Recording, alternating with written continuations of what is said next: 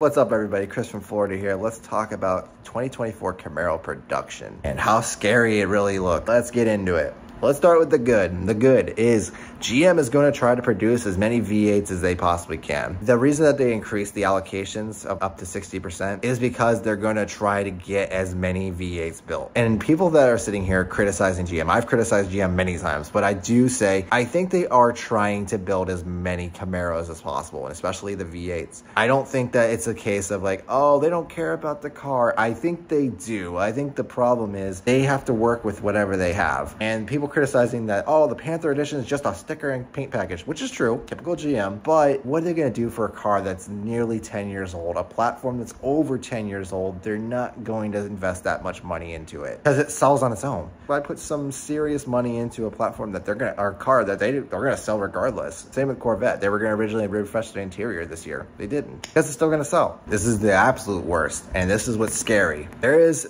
the negotiations for the union contracts coming up. The contracts end in September. If anyone remembers, there was a strike in 2019 and it really affected Camaro for COVID. Production was stopped for 6 weeks. That was for a full model run, and look how many 2020 Camaros were actually built. Take that into account. This is a half of the production year. There's an asterisk next to it because it is possible, because GM does it. They do push back productions to get the last amount of orders filled. It depends if they have the parts for it. Still, it's not gonna be a full year production. They're gonna be trying their best to get them out, but if there's a 6-week strike, man, I hate to say it, if this completely goes south, I don't think there's gonna be a single person besides a few collector's editions, the ZL1 collector's editions, and some of the new colors are gonna get built. And GM needs to get their shit together, the union needs to get their shit together, because if they don't, no one's getting a car. Positive outcome is within the next month, the negotiations go well, they get their shit together, and car production goes as planned, and GM really does build more Camaro V8s than they did before. Thanks, guys. Thank you for watching.